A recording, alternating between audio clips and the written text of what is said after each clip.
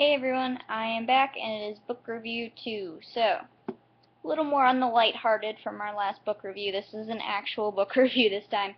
And our book today is by our lovely friend John Grisham. If you've seen any of my reading through grandmother's playlist, reading through grandmother's books playlist, I had a few John Grisham books. I'm all done with that playlist, but I am exploring in the library now, and I saw John Grisham, and I thought, hey, why not? So this is Calico Joe. It's a different book. If you know anything about John Grisham or you've seen any of my videos, a lot of his books are written on the law, trials, anything to do with that subject matter, Supreme Court, etc., etc. Calico Joe is really different from that. It is about baseball. It's about this kid, Paul, and his father is a baseball player that made it to the major leagues and played for some different teams. And then during this time, Paul's a child, and besides making it to the major leagues, there's also this guy now called Joe. And Joe is another baseball player, and he plays for the Cubs. And it's very interesting because his name is Joe Castle. He's from something rock. Sorry, places are made up and I can't remember things. He's from Calico Rock, Arkansas, and obviously Cubs are from Chicago, so he's not playing for the home team, but he's in the minor leagues, I believe it is what they verify as. Baseball terminology is not my strong suit, bear with me. He's in the minor leagues, and the Cubs start to have some injuries.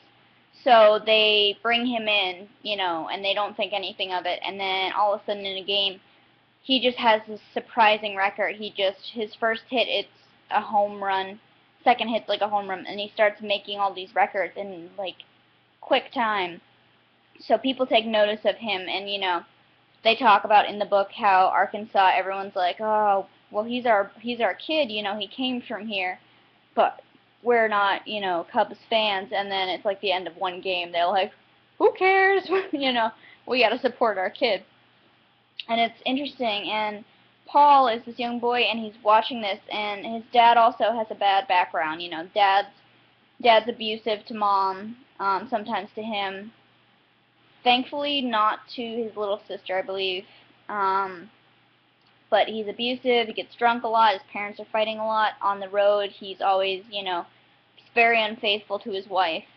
Doesn't really spend time with the kids, and when he does, a lot of times it's with Paul, and Paul also plays in the Little League in his hometown.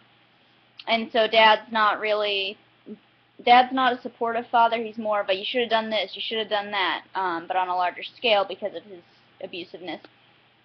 And Paul is obsessed with baseball when he's a little kid. He is so obsessed, and he puts together scrapbooks on his favorite players, and he gets all this going, and it's just amazing. And when Calico Joe or Joe Castle comes along, Paul and his friends are just like, this kid is crazy. Like, the world takes notice of this guy. And so they're always putting stuff together. They're just,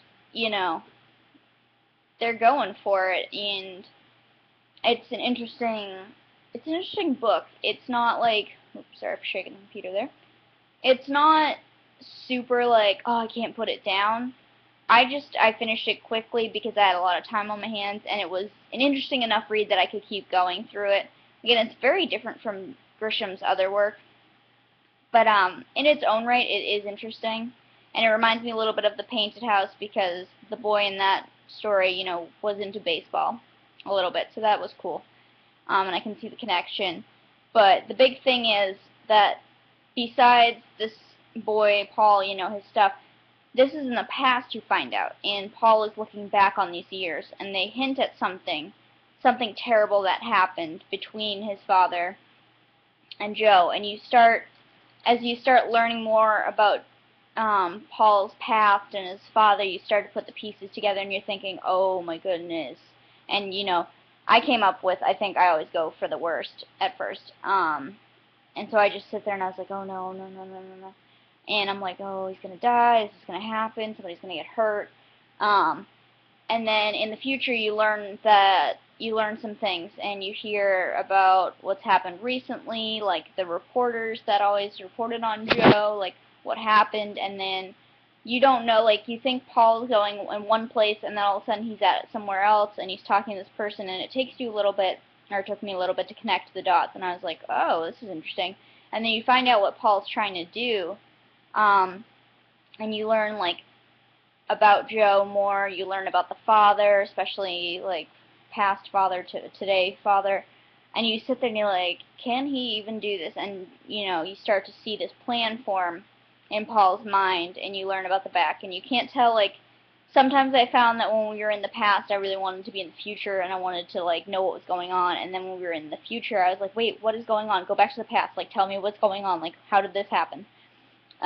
So it's very interesting in that respect. So out of my 1 to 5 scale, I give it a 3.5. It wasn't like I'd race out to get that book, but it wasn't, again, I've read worse. And, you know, I think it's good for authors to be able to step out and do something different, and I like that John Grisham takes a step out, and it's not another book on the Supreme Court, a book on a trial lawyer, a book on a suspect. I like that we're branching out pretty far, and it's interesting. So I would say it's a pretty good book. If you like John Grisham, but you want a different taste of him, go for Calico Joe.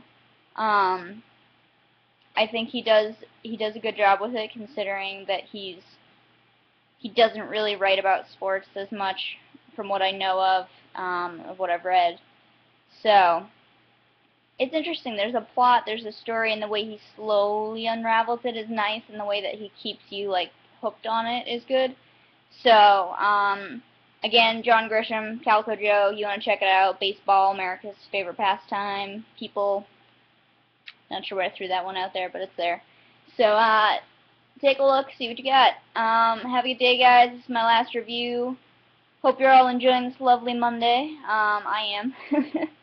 So I will get some more reviews out to you super soon. Okay? Bye.